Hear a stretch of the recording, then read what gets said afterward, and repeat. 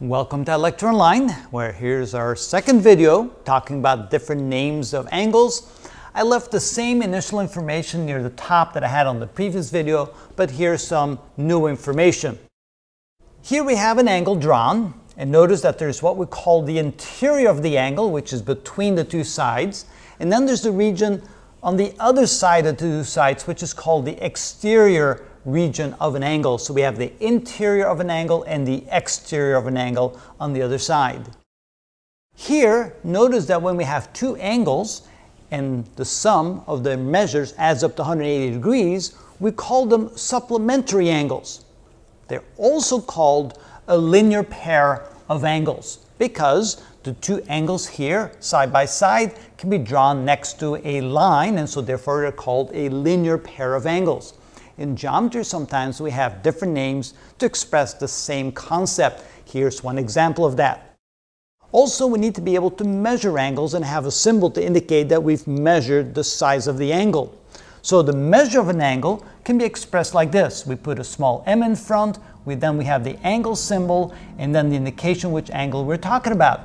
So we can have it as the measure of the angle ABC. Notice again, A is the far end of the side, B is the vertex, C is the far end of the other side. So we're indicating that we're talking about this angle here, or we can simply label it with a number or letter. And so we can have the measure of angle 1 or the measure of angle ABC.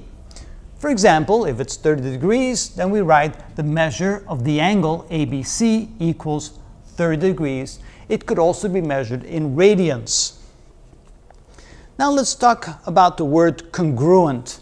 I always felt that congruent was kind of a strange word, but what it means is that the angles are very similar. In other words, they can have what we call the same angle measure, but could have a different orientation. So in all cases, when angles are congruent, they definitely must have the same angle measure.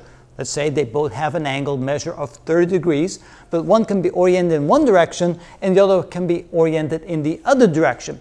They're still congruent, as we call them. So when you hear the word congruent, they have the same angle measure, but could be oriented differently.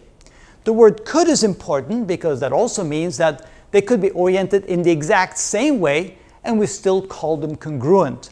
The symbol we use for that is an equal sign with a little squiggly line on top. So here we can say that angle 1 is congruent to angle 3. Also now let's talk about what we call the angle bisector. Here we have an angle, and let's say that the angle had an angular measure of 36 degrees. Now we draw a line where it connects to the vertex of the angle, and the angular measure on either side of the line is exactly the same, 18 degrees and 18 degrees. An angle bisector divides an angle into exactly, I just added the word exactly, two equal sides. Of course, I don't have to say the word exactly, but that's what it means. An angle bisector divides an angle in two equal sides. And finally, we have two types of angles. Here we've drawn a triangle, and we're talking about this angle right here. We can call this angular measure here, or this angle here, the interior angle. But then if we imagine that the line here, the base of the triangle, we'll talk about that later, when the base of the triangle is drawn continuously like this with a dashed line, and then we draw a symbol here where we have a rotation from that line to this line, we call this the exterior angle relative to this. So this is called the interior angle, and this is called the exterior angle. In this particular case, when you add them together, they add up to 180 degrees, which means that here the interior angle and the exterior angle are supplementary angles. So now you have quite a repertoire of words related to angles. We're going to need one more video to talk about some additional words used in conjunction with angles. So I'm going to erase all this now and show you something else now, again regarding to angles. And at that point, you should be ready to meet up with any kind of vocabulary in your geometry book that talks about angles, and you'll understand what they're talking about. And that's how we do that.